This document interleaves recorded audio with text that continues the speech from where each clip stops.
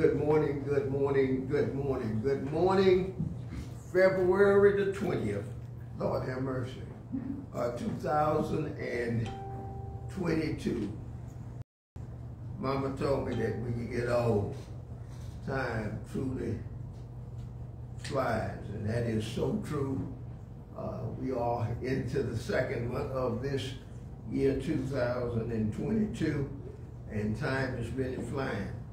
Amen. Whatever you're going to do, I suggest that you do it now, because before you know it, this year will be over and you'll be a year older. We thank God for life. We thank God for this Sunday. We thank God for allowing us to see this day, as the old folk used to say, a day that we've never seen before.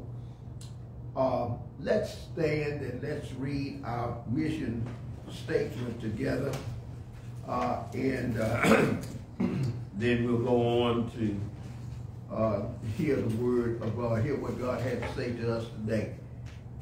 Our mission reads, the Grace Tabernacle Missionary Baptist Church is commissioned to reach the unsaved, restore the unchurched, and make disciples within the Dallas-Fort Worth Metroplex.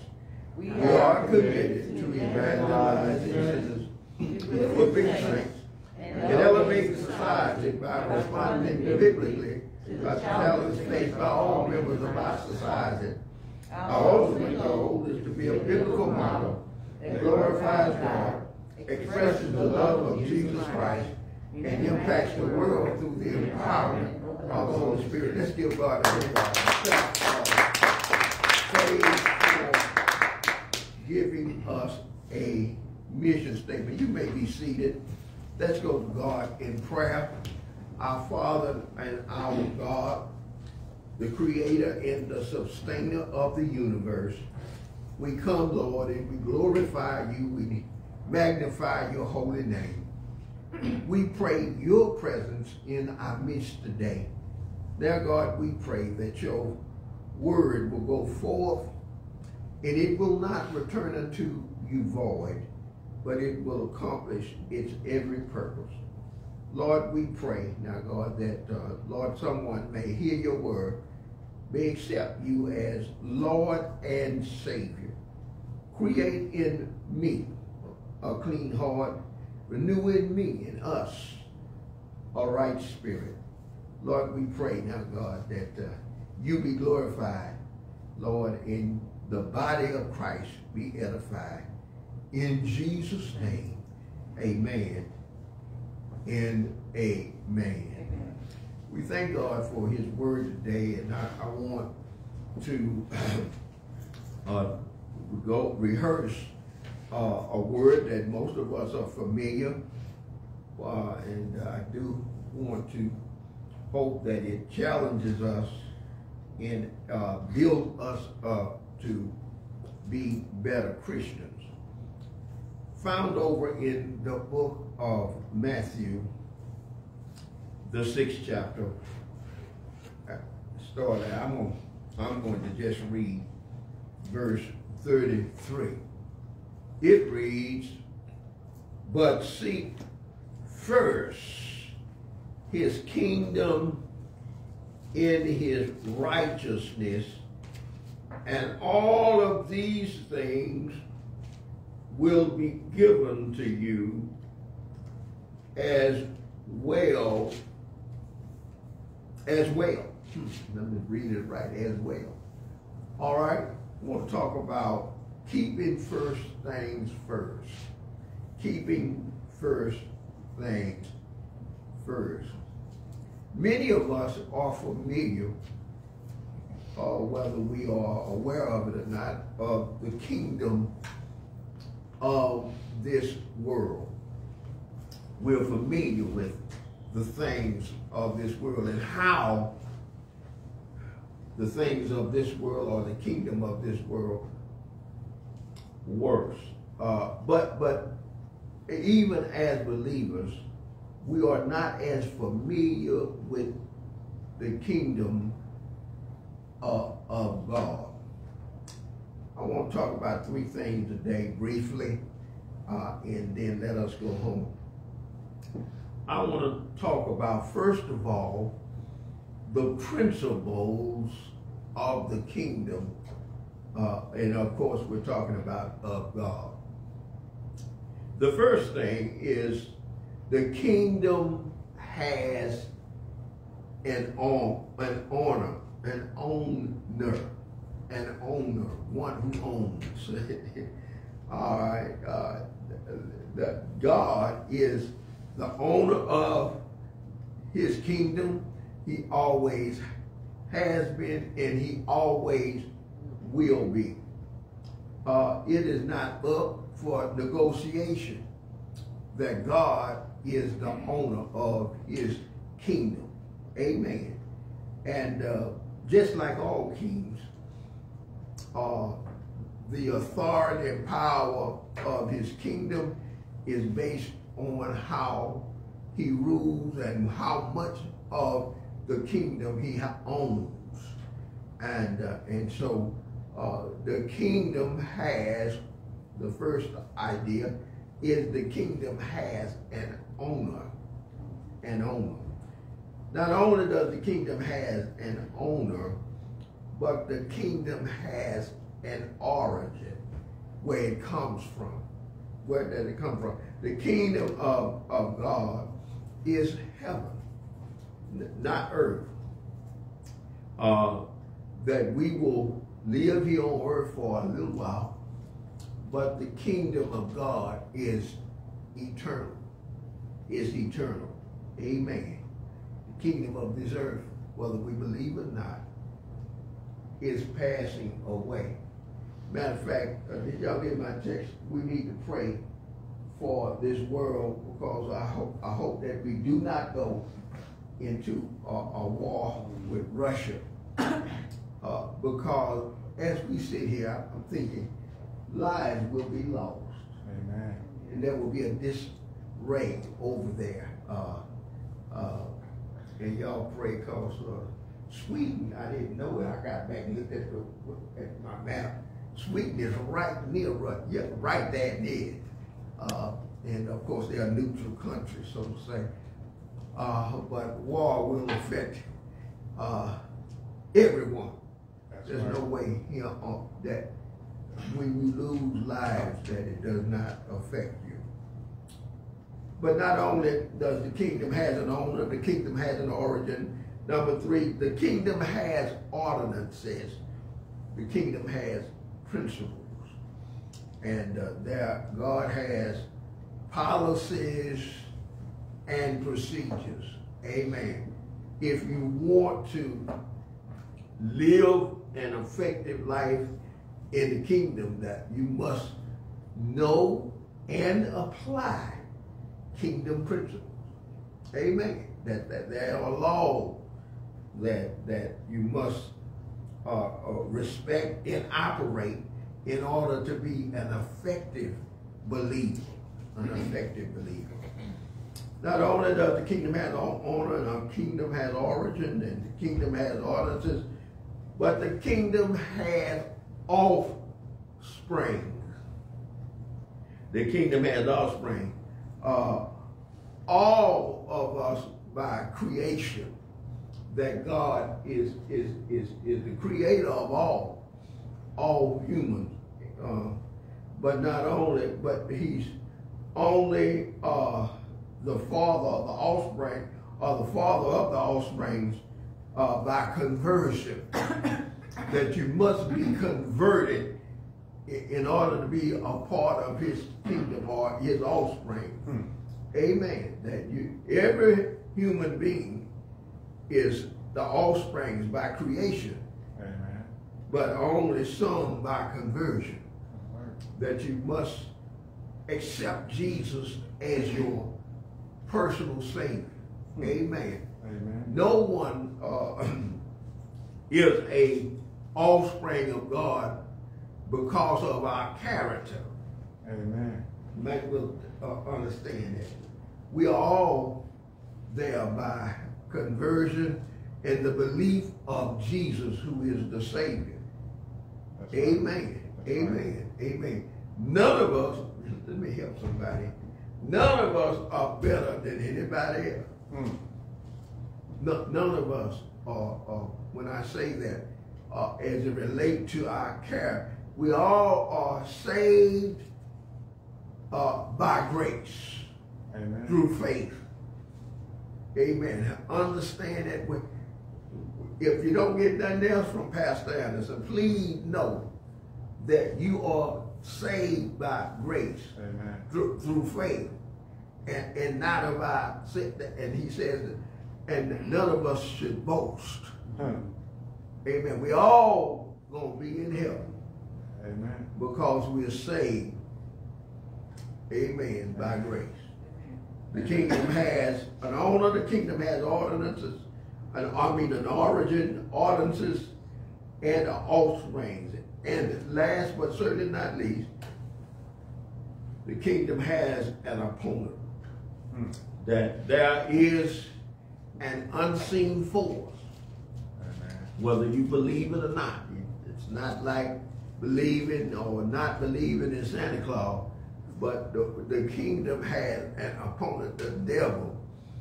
Amen. May not wear a red suit with horns, but he is real.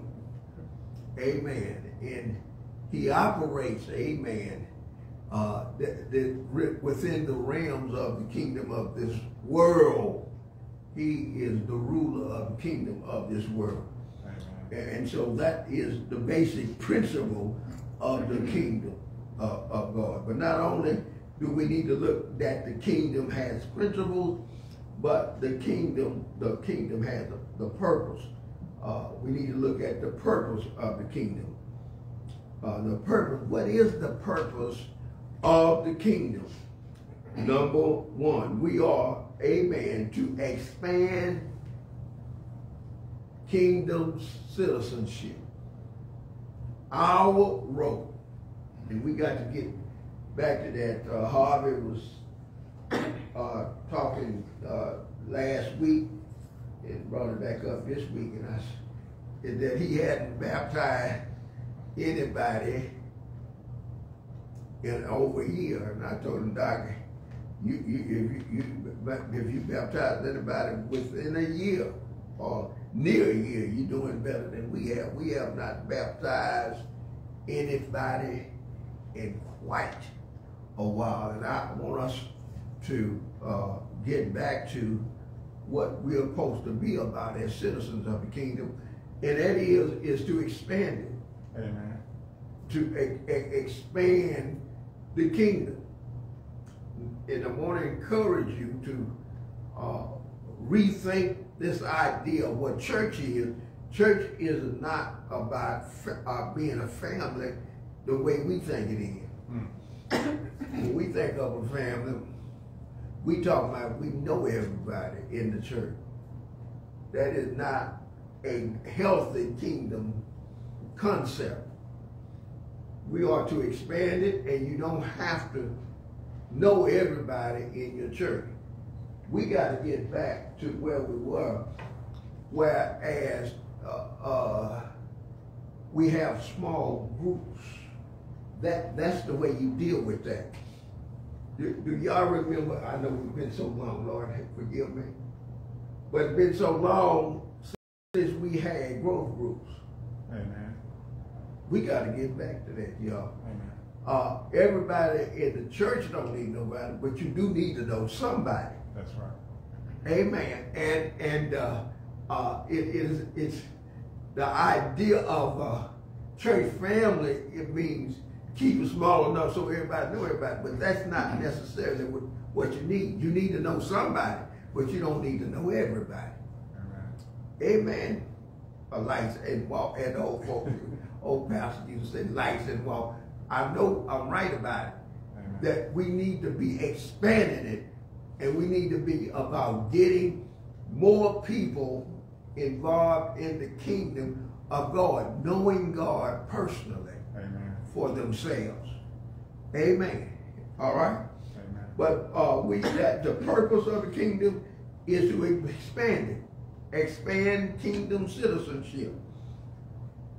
B, we are to enlighten kingdom citizenship. To expand it means evangelism. We need to be involved in evangelism. We need to get back. G, you remember that, Doc? I remember when G came, G was ready to go out every Saturday. You remember that, G? I said, Doc, that'll burn you out. Doc, you and help me out. Ronnie. We'll go out every Saturday and wanted to give them sandwiches. I said, Doc, good idea, but Doc, we don't necessarily go every Saturday, but that's a good idea. That's a great spirit to want everybody to know about Jesus Christ. That's right. But there are ways to do it without necessarily burning yourself together out. But it's about expanding the kingdom and discipleship. We've gotten away from it, church. We got to get back into Bible study. Amen. The key to growing people is how we can change people's lives. That they need to know how God wants them to live. Amen. Amen. That we ought to be involved in discipleship, teaching people the Word of God. But not only should we about the purpose is enlightening kingdom citizenship, expanding kingdom citizenship. Thirdly, we are to employ kingdom citizenship. That everybody be involved, amen, in serving mankind. We are to be representative of God here on planet Earth by serving people. Amen. And by serving people, that is one of the ways that people come to see God through us. That we are extensions of God, and the way that we extend God in the world is by serving people. And the thing about people is that all people have needs. Amen. Amen. I'll say it again. One of the reasons we are in Oak Cliff, right here in Oak Cliff, is because there are so many needs. That's right. This community is not running short of needs. Needs are great. And we are here on planet Earth to serve people representing God. That's right. Help me, somebody. Amen. And that's what the kingdom is about. To serve, amen. The difference between a healthy and effective church is that an effective, healthy church serves. Amen. We're not in this community just to worship, but we're here to be outside the walls and serve the people that it needs. Amen. Amen. Amen. And can I say it again? That we're no better than the people outside these walls. Now you may be more intelligent or all that. You may have more resources and all of that, but you're no better. Because we all need Jesus. That's right. We all are in the need of Jesus, and our job is to tell the people that they need Jesus and to help them and assist them in practical ways. Amen. So as to elevate the pursuit of the kingdom of God, the pursuing what the kingdom is about. And it has a purpose, and that is to expand, enlighten, and to employ kingdomship. Not only do we need to talk about the kingdom's purpose, but we need to talk about the kingdom's purity. And one of the things that we need to understand is that you cannot, amen, be effective if you stay in the devil's yard. You know, I talked about some time ago about how Pastor Bailey talked about how he was walking down the street and he ran up in this man's yard, and he saw his dog, and he saw his dog coming to attack him. And he said he embraced himself to get bitten by this dog, and to come to find out that the dog was on the chain. And as long as he stayed out the devil's yard or the dog's yard, he could not bite it. And the key is that in order for us to be effective kingdom citizens, we have to stay out the devil's yard. Amen. Amen. That as long as you stay out the enemy's yard, he cannot bite you. Amen. And we can be effective. Not only do we need to talk about the pursuit of the kingdom, but the priority. I didn't put that on there, I don't think. The priority, yes I did, the priority of the kingdom. The priority of the kingdom is to seek our purpose first and not last. Not when we can get to it, but it ought to be the first thing that we do. You can always get to the first thing that you do. Amen. It's just like planning your day. Whatever you want to accomplish in your day, do it first. And you sure to accomplish it. Amen. Amen. Put the worldly things secondary. Amen. But seek the kingdom first. Not only we need to talk about the distractions, but we also need to talk about the dynamics. If we take care, here is the dynamics. If you take care, listen to this and try it and see if I'm telling the tale. If you take care of God's business, he'll take care of yours. Amen. Amen. If you take care of doing what God has called us to do, expanding and enlightening, amen, and employing kingdom citizenship, God will take care of you. God will take care of paying your bill and feeding you if you take care of his first. Amen. And most of us, whether we'll be honest or not, are in such a pursuit of survival that we never get to the things of God. But that's where faith comes in. That's where if you take care of trust God, you'll see that it works. Amen. Some of us will never know seeking the kingdom first works because we never do it. That's right. And so I challenge us as a church to seek the kingdom. Now, if you don't believe, if you don't believe it, you have to do it. But can I tell y'all, what's been going on now some 28 years, well, even before that, God has taken care of me, and I'm going to tell you, I've been in some tights. You say, they say, you may have to borrow, but you'll never have to beg. That's what the old folks say. But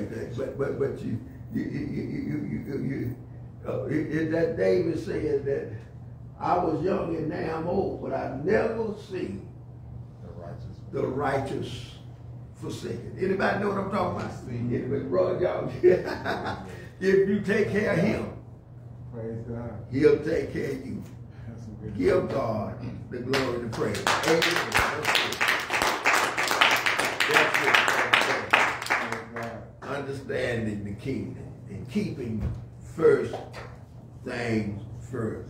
All right, if you're here today, and first of all, I want to challenge you to give. If you have not given, I want to encourage you to give today. Got to, like I say, you have to apply God's principles to see it work. That if you tithe, God will take care of you. That's right. He'll take care of you. He'll take care of you. I won't tell you that he will do it, but you got to try. If you have go to our Cashapp show us that on the screen. Our Cashapp, or if you're not familiar with it, to call Chris Skaggs. He'll be more than happy to give you instructions in giving through the Cashapp. Also, I want to encourage our members, please let us get back, members. I know we're all busy. Some of us, of course, are working and doing that hour, but I want to encourage us to attend prayer meeting on our Zoom. That address for Zoom is 1471. 1471. I do want to encourage you to take our time to pray. Let us not get to the point where God has to force us to pray. Let us do it out of spiritual maturity, because we know that God desires for us to come and ask him for what we want. Amen. It's like any king, his kingdom authority is based on how people request things from him. God desires for us to pray, to commune with him. Amen? And so I want to encourage you to do that. Amen? Amen. All right, well, that's all for this Sunday. I do want to encourage those out in Facebook and YouTube. I do want to encourage you to tune in next Sunday, same time, same place, and same stations. And let's go to prayer. Go to God in prayer at this time. Father, we thank you for your word. God, your word is so simple. You have given us worldly examples of what the kingdom is about. And now, God, we pray that your word will not return unto you void, but it will accomplish its purpose, that we as your people will be edified, and that you will be glorified. In Jesus' name we pray. Amen and amen. See you next Sunday. Thank those